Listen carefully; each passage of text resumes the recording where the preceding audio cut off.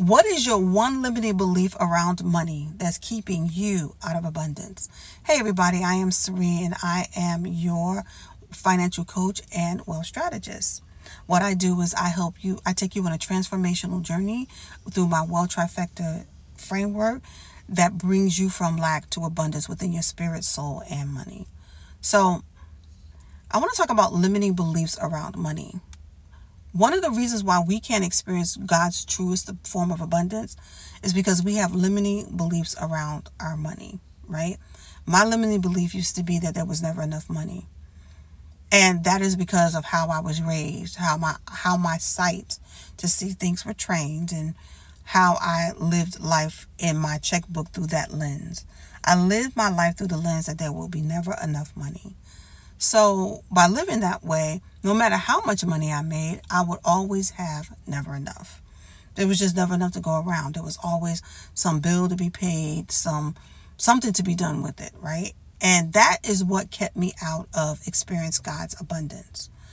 Abundance means to have an overflow of something, right? And a lot of us in our limiting beliefs around money keeps us out of the flow of abundance. It keeps us from perceiving, seeing, and experience the goodness of God's abundance according to John 10:10, that I came to give you life and life more abundantly. Because no matter how good God no matter how good God is, or no matter how much goodness God gives us, all we sit back and see is what we don't have. So today, I want you to take that limiting belief that you have around your finances and money, and I want you to measure it up against the light of God, or the light of His Word. The Bible tells us in the book of Corinthians, I think chapter 10, 2 Corinthians chapter 10, that we are supposed to cast down every high thought that exalts itself against the knowledge of God, right? That limiting belief around your money, that there's never enough or whatever it is exalting itself against the knowledge of God. And the knowledge of God tells us that we have abundance in Him, according to John 10:10. And we have abundance in Him according to 3 John 1 and 2. We live in a very abundant life, that we have the power to ability to get wealth, to prosper in those things, right? But it's our limited beliefs, what we see, what we perceive around money, that keeps us from fulfilling the abundant quota that God has already ordained for our life, because we can never see it.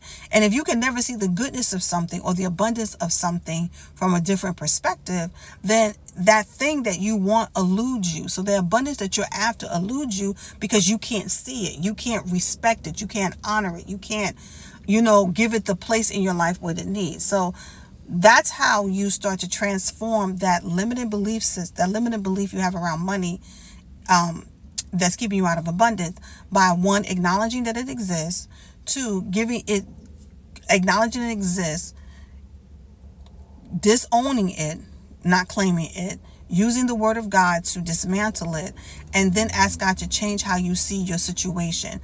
You might not have the money you want, but baby, you probably have the money you need right now to do what you need to do. And that, in my case, in my opinion, is what I call abundance.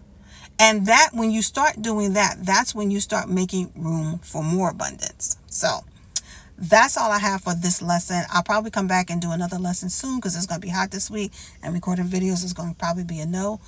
But I will try to do more about helping you dismantle and your limiting beliefs around money that's keeping you out of abundance. So I hope this helps. Talk to you soon. Love you to life.